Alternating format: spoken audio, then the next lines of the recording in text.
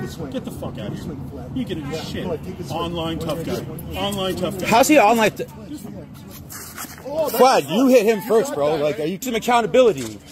Get away with that bat. Get away with that bat, bro. Get away with that bat. What are you doing? What are you doing, sort of? Okay, get the fuck out of here with that bat.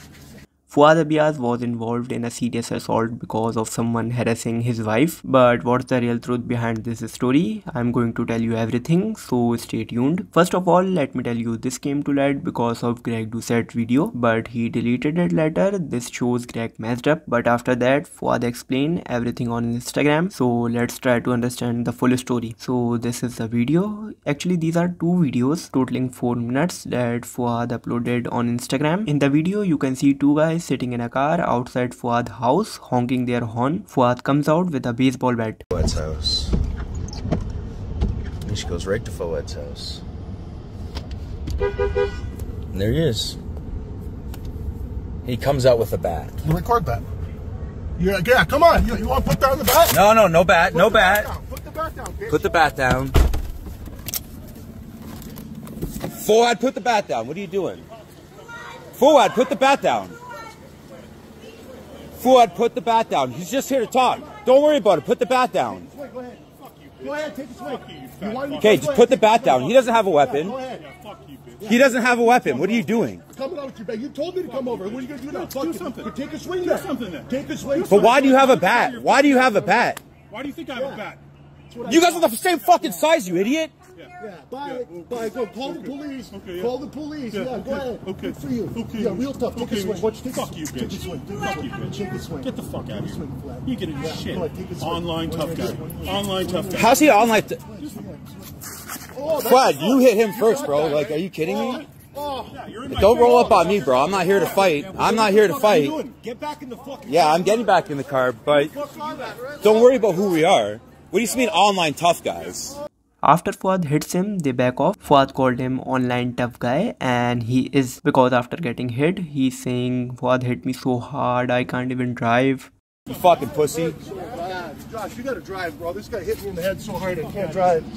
Then this guy comes back outside and we see this happening. My head hurts, Josh. Do you want to leave or like he dropped the bat? Like, get it, Josh, get it. yeah, I am a hockey coach. Yeah, that's why. No. That's why I was telling like that Mike Van Wyck should be a little accountable. But you have this guy's back for no reason, bro. Yeah, I coach little kids and teach them accountability. I teach them accountability. Get away with that bat. Get away with that bat, bro. Get away with that bat. What are you doing? What are you doing, sort of? Okay, get the fuck out of here with that bat. Get out of here with that bat. Let me stop them. I can't do anything. Then let me stop them. This guy's trying to hit me with the bat. Get